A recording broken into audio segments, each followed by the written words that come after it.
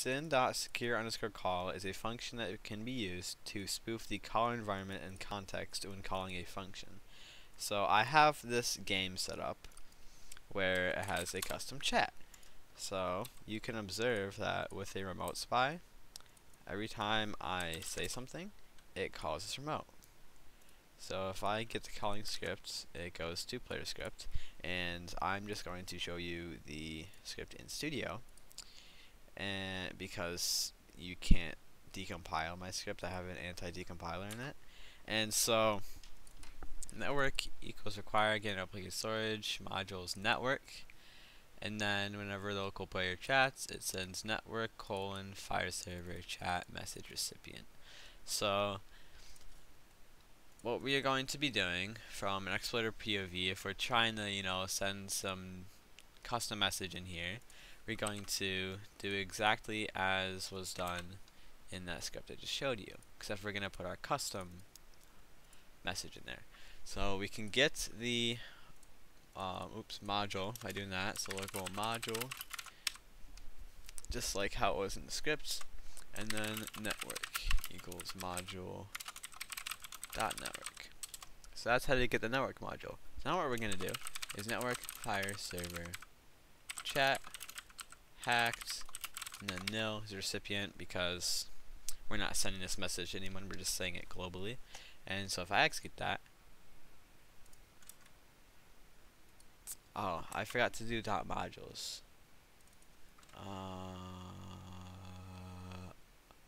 Yeah, I gotta do require module. Okay, that's my bad. So now if I execute this, what happens? It says I'm an idiot and I'm an idiot. And then if I check the dev console, it says network dot __ index, you failed.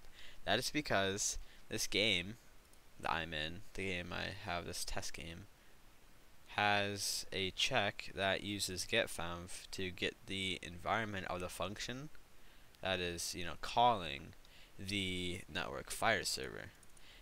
And so we have to spoof that. So one thing I will do before I start that is I'm going to get the player script, because this is going to be useful for spoofing it. So local scripts, put the script in there, and then what we're going to do is we're going to note that out using control/ if you didn't know, and then we're going to use syn.secureCall with the function we want to call. So what function are we wanting to call to get fire server? Because you see here, if I print network.fireserver in the first place, it says that. So how do we get this?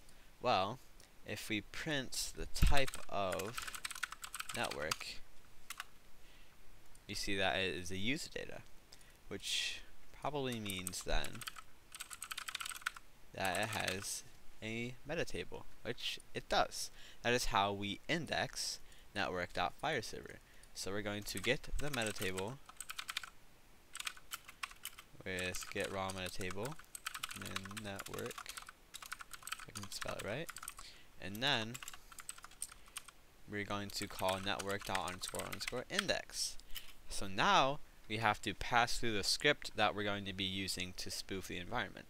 I'm going to be using this script because that is the script that calls the network fire server. And you can see from Studio. And then we're going to put in any arguments.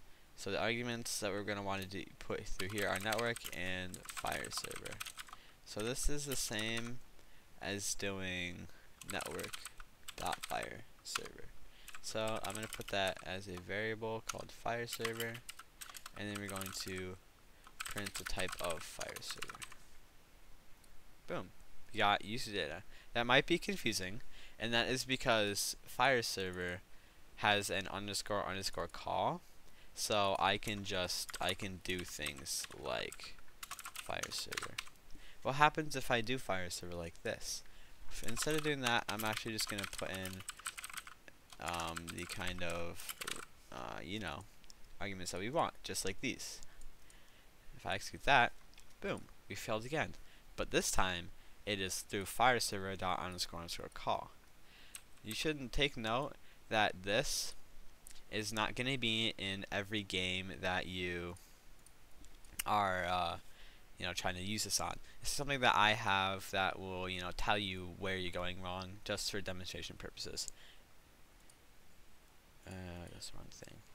And so now what we're going to do is we need to call this securely using, obviously, secure call.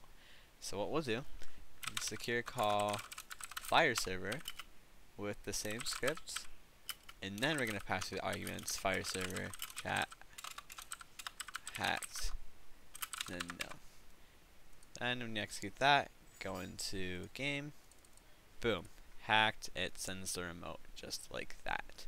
So that, obviously, you see, not too complicated once you get the hang of it, and it is a sure way to bypass the anti-cheat. There definitely can be some extra measures that anti-cheat developers can use. Like, I don't have it right now, just so it was easier to get the. I was doing some testing, so I disabled the anti-decompiler, but I usually have an anti-decompiler on this script, so you can't see what's going on in the script. You can get the script closure, but that's a whole nother video.